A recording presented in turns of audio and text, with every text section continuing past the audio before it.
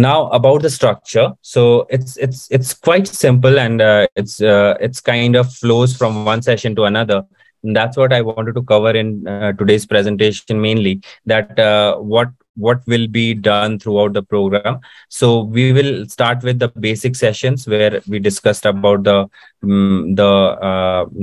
structure, what are the different types of protein structures, what are the interactions, where do you find this computational resources for protein-protein interaction, conformational analysis, protein folding, some of the basic concepts, how this happened, and what are the computational resources associated with some of the prediction tools or some of the analysis tools. Not prediction here, because we are doing a prediction different session dedicated to predictions, but here we are going to discuss more about how to find the tertiary structure, the secondary structure, and build from there.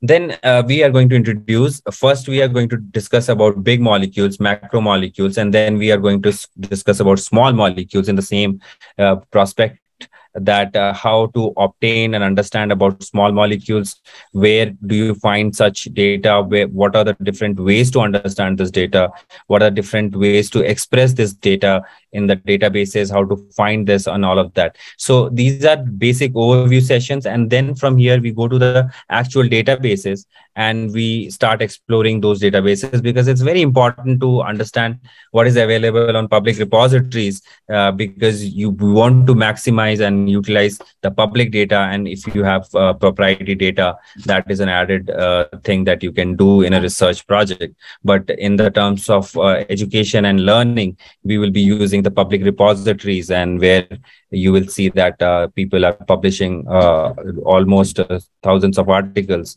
based on the analysis that are available through the public repository and public data. So here there is an aspect of hands-on activity which would involve use of some free softwares, which for which we will be able to share with you how to install them and then show you how to work on them. So also we will be sharing emails throughout this training program. So the emails will contain information about the coursework, but not only the coursework, but also publications and link to all of the databases that we are covering, and the certain repositories that we are going to use. So all of this is like building up to the knowledge of how to first of all understand about the data and information, and then where to find it, and then how to download it and visualize it. And in this process, we will be using a lot of case studies from RCSB PDB, and we will be using Protein Data Bank to compare structures and to understand that what are the experimental structures that are available for our problem. If there are no experimental structures, what would be the strategy to model such cases, and then like how do you connect from different protein like different complex interactions, because now with a lot of single structures, the world is now moving towards the structure of complexes, where more than one proteins are involved in certain biological function, which is greatly are associated with diseases and mutations and all. So we will be discussing some case studies, and then we will be working on such data using the RCSB PDB Protein Data Bank, where all the experimental structures are available. So integrating this information, you can also work on your own project here. So one of the ideas is to use the structures that are available, and we will be able to do some searches based on the queries. So here as I was asking earlier Sonalika to share the project form. So the project form will involve that will include the description about the protein of interest, and if there is literature available on it, so that we can start working or start developing a proposal. Now, after doing that, like when we understand that where the structures are, how they are available, and what are the ways to visualize it, and how can we compare and align and see the statistics. So one of the important aspect of comparing and writing a publication or writing a report or showing this to the community requires some statistical validation through tools and through different analysis. So that statistical validation is something that we are going to cover in that, which involves root mean square deviation when we compare structures in angstrom unit and all of that. And then we are going to move to the next session, which is more on target structure prediction, where we are going to use the structure prediction tools. So this is a critical part of drug discovery or cheminformatics based drug discovery for preparing the receptor, because I mean, one of the objective, what you're trying to do is you're trying to the mimic what is happening within a cell or within a system. So you want to make it as close as to the actual environment that in which the structure is. So there are certain tools that we are going to use. We are going to understand from a point of view of structural biologist if the structure is making sense and if the structure is properly modeled. And to do that, and to validate, one of the ways to use multiple algorithms. So we are going to go get some hands-on activity on that. So the session is sort of divided in this way. So target identification process, then what are the actual meanings, as I was describing you about target identification, and it goes in like really depth. Then we have protein structure prediction, why and how, then comparative protein modeling and AlphaFold, and then there is a working session. So comparative protein modeling, we are discussing about a template-based modeling. So template recognition, how can we find templates and find the right kind of template? Because sometimes we are trying, like in drug discovery, there are different conformations of protein, right? And then there are different ligand bound states. And when you look at the structural data, you'll find a lot of variations there. How to understand that and use that in your experiment is very important. So that alignment back, and then when we are looking at the structure, when we are looking at a model, then we are looking at the different components of the secondary structure that has been modeled, which involves the loops that play a critical role in many of the binding processes, whether it is maybe a small ion or a metal ion or a ligand. So loop modeling, side chain modeling, model optimization, model validation, some of these aspects that we are going to discuss. And then use some of these modeling tools which are very famous and utilized by the entire scientific community who are working on the similar area, such as Modeler or AlphaFold. So we will start our AlphaFold predictions from here and understand what are the challenges, limitations, and how can the predictions make sense in biological context, and if not, what are the solution strategies for that.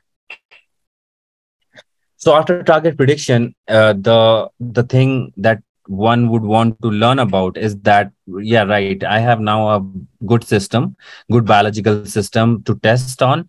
I have prepared a good target, and it mimics what is happening.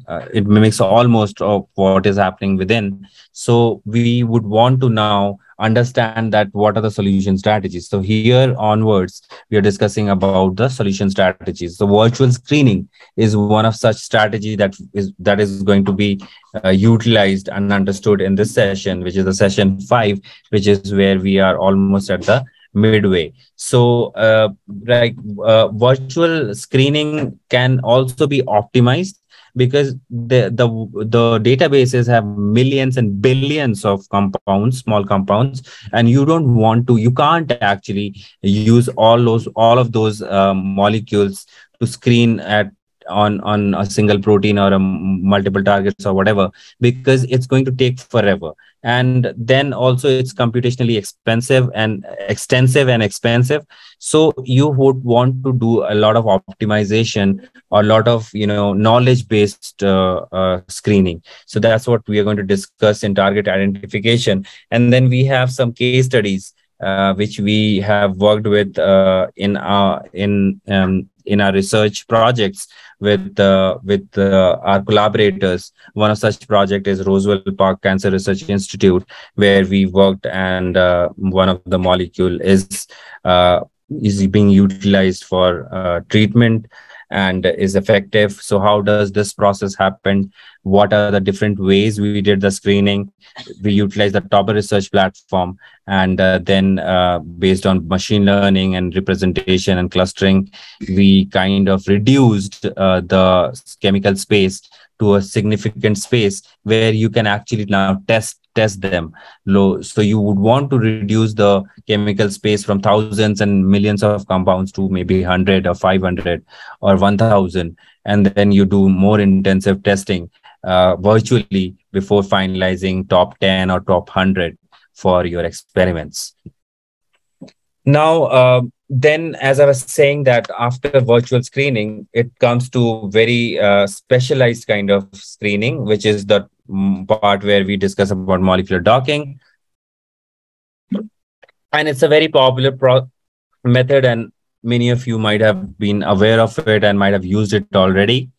But in this session, we Dr. Puneet, who has already prepared a lot of sessions for you, who will be participating in the program, which are pre-recorded sessions for specific tutorials that we have for this session 6, which is practical experience in docking, where we will be covering like tools such as Argus Lab, a highly featured molecular modeling and graphics program, which works on Windows, and the program contains 2 docking engines with a scoring function, which is very much used, which kind of gives you an estimate of binding affinity. So maybe Ka, binding association, or something you can correlate it with for the validation. Like if you're comparing number of molecules, which would be the top 10, or how do you filter them? So these are the tools that are used and useful to filter them based on their binding and interactions with your protein molecule. So this is what we have planned, and then we have an interesting session, which is again now from structure. Now we are using more and more about how we can do this at a scalable way by applying statistical tools such as R language or R coding. So this is quite simple because all of this is done in Google Colab notebook, which we will be sharing with you, and it has all the tutorials, and you can play the notebook and take up and do the different steps. And this is why we are doing this. This is like you did the virtual screening where you identified from a large library of molecules and get leads. So after getting leads, you got maybe top 10 or top 20 leads, and you are looking at the top poses, and you're analyzing and you're checking the interaction. But can you optimize it further? So for optimization, what you need is something that medicinal chemists are expert in, that chemists are working in, that changing the different orientation, changing functional groups, and doing more drug optimization. So this session actually helps in those who are into drug optimization. So Cheminformatics and using R and those Google Colab notebooks, you can generate different conformations and change it by just changing few sentences or the group information in the notebook. So all of this is quite automated and it's really easy to use. And that's one of the objective for creating such a curriculum, so that it's easy to use and implement. And later, once you gain expertise and more expertise, you'll be more easy and comfortable to go for advanced research. So after this, we have an discussion on a case study. So this is a case study based session by one of the experts from industry to discuss about the drug discovery process, the high throughput process, the structural biology screening, and some of the case studies, which is to discovery of a kinase inhibitor for lung cancer. So we will have a pharma expert from the industry discussing about this. After that, we are in during this process are going to discuss or share with you a lot of publications that would make sense for you to develop research ideas, and encourage you to develop research ideas if you don't have already one. So in this, towards the ninth session, and we are towards the last three sessions of the program, we are going to discuss advancements in AI-based molecular drug discovery. So in this session, we are going to deep dive in more into the AlphaFold predictions. So AlphaFold, in a way, they have already predicted 200 million structures. This is the news that I've heard like a couple of weeks ago. So all the uniprot protein sequences are now modeled. So you can simply utilize those, and then based on all of that, there are some limitations still that AlphaFold is not able to solve. So what are those limitations? For example, the structures for which there is no information at all, like noble structures. Obviously, AlphaFold can't solve the give you solution for that, because it does not have the training or the training on such data. So what are the solution strategies, and what are the different case studies in terms of how pharma and computational biology companies are utilizing this AI in molecular drug discovery, how academia and industry is utilizing this AI in drug discovery, and how we can, as a researcher or as a scientist or as a student, can incorporate or get some of this technology in and use it for our own research. Many of them open source, or if we can develop something using the resources that are with our mentors. So as I was telling you about the AI in drug discovery, so as AlphaFold, I was telling you that they have now open it for open access. This open access database is available for all of us, and we will be downloading and we will be looking at that. So some of the limitations that I was telling you in the previous and to the previous slides are listed out here actually. So different versions of AlphaFold, and then there are in biology you will find some proteins are functional as multimers. So how do we do complexes? So I was telling you that this is a challenge, and this is something that people are trying to solve, especially structural biologists who are working on specific problems, especially working with research groups who have a biological background, and they are conducting experiments and knowing from the illusion that what is the weight, and based on the molecular weight, how if it is a multimeric protein, or there are different ways to know that. So from that information, can we produce those models? So again, to the same point that I've been discussing for a while, the correctness of the model is pretty important, and it should include all the biological information insights that we know of. So the more we can build that closer to the biological information, the more the chances are for us to get the right kind of result. So AlphaFold and that, and then mutations. There's a huge challenge with mutations. So I've been working on many projects which involves mutation, obviously with COVID and all the cancer mutations. So how do you understand what are the structural changes? How do you capture the structural changes? Because what you are seeing is just a snapshot, is not the complete picture. So here the application of molecular dynamic simulations and normal mode analysis, and then different types of whole cell simulations comes into picture, and that would be maybe a research topic or as a research that one can do. So as we've been discussing about the same thing, so in the context, the case study that we will be discussing in this will be a pharma company who is utilizing the information and the deep learning processes for not only screening and all of that, but for new molecule generation using graph theory and using deep learning. So how they are utilizing this, and what are the different solutions that they have come up with? Because many of these are we thought many of these are experimental, but what are the different situation in the market, if it is going to be successful or not, if it is, what stage it is in.